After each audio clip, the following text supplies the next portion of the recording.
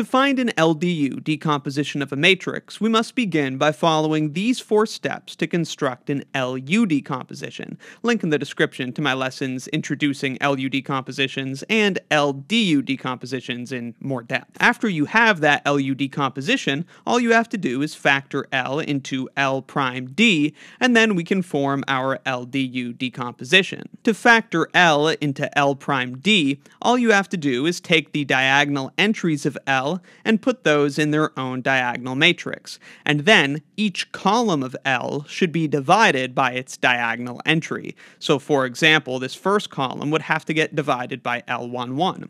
Thus, in L prime, we have 1. We have L21 divided by L11, and so on.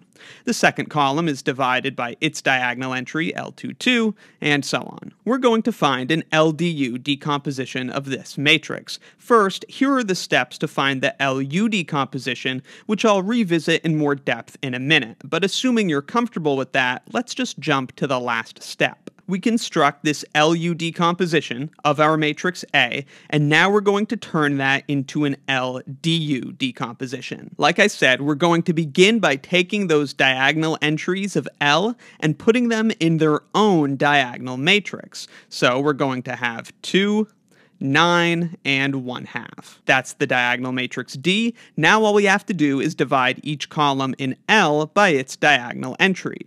We divide the first column by 2. 2 divided by 2 is 1. 4 divided by 2 is 2. And 1 divided by 2 is 1/2. We then divide column 2 by its diagonal entry, which is 9. 0 divided by 9 is 0. 9 divided by 9 is 1. And 3 divided by 9 is 1/3. And then in the third column, we divide everything by 1/2.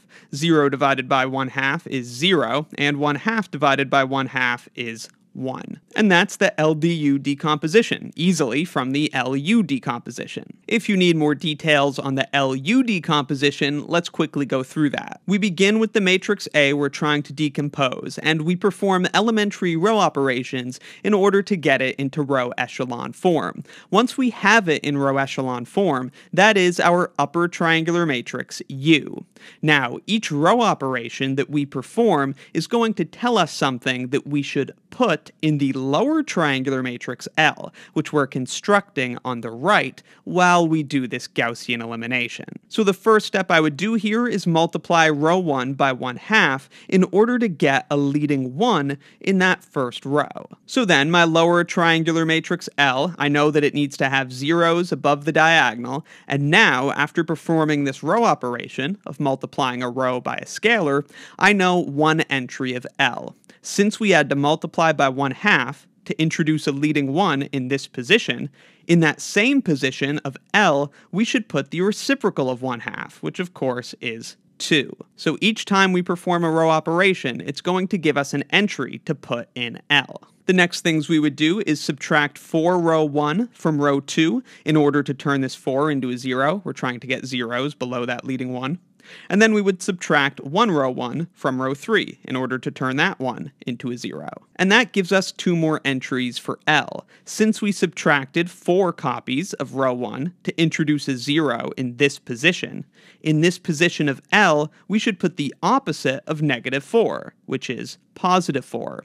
And since we subtracted 1 copy of row 1 to introduce a 0 in this position, in that same position of L, we should put the opposite of -1, which is +1. So note the differences here. If you multiply a row by a scalar, then in L, you'll put the reciprocal of that scalar.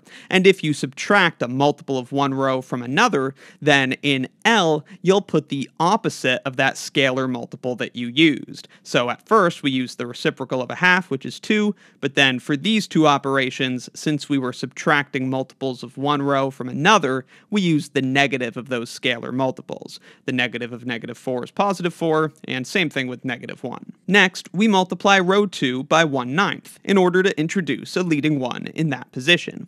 Since it was done to introduce a leading 1 in that position, in the same position of L, we're going to put the reciprocal of 1/9, which is 9. Then we're going to subtract 3 copies of row 2 from row 3 in order to introduce a 0 in that position. Thus, we're getting zeros below our leading 1s. Since we introduced a 0 in that position, it's going to be in that same position of L that we'll put the negative of -3, which is +3. Lastly, we're going to double row 3 so that it has a leading 1. When we do that, we also need to put the reciprocal of 2, which is 1/2, in that corresponding entry of L. So we introduced a leading 1 there, we multiplied by 2 to do it, so we put the reciprocal of 2, which is 1/2, in that corresponding entry. And we stop here because the matrix is now in row echelon form. This is the matrix U, this is the matrix L, and that's how we form our LU decomposition. Note that in some cases, performing Gaussian elimination will not specify every single entry of L. In those cases, any entry that's left unspecified would be 0. Once you get that LU decomposition, it's a cinch to get the LDU decomposition.